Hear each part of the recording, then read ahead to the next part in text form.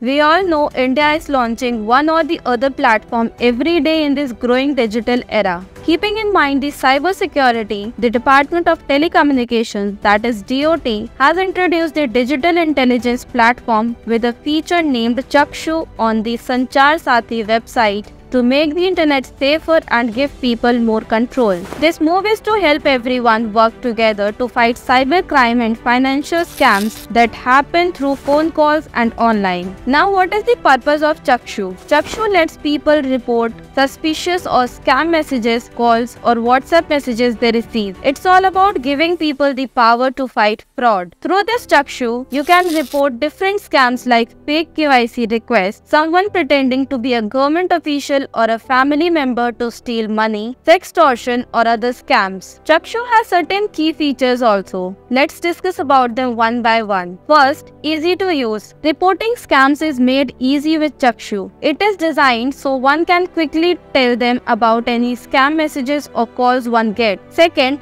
how to access. Everyone can use Chakshu by going to the Sanchar Saathi website to report scams. Third, working together. Chakshu gets everyone involved, the public, the police, phone companies, and others to work together more effectively against scams. Fourth, preventing scams. By reporting scams, one helps to stop themselves and others from becoming victims. It's a way to fight back against fraudsters and keep the phone and internet safe. And lastly, fifth, educating people. Besides reporting scams, Chakshu also helps teach people about the different scams out there and how to protect themselves. Now it can be concluded that Chakshu is the DoT's way of giving people the power to report and fight against online scams, making the internet a safer place for everyone. It encourages people to work together with authorities to tackle cybercrime effectively.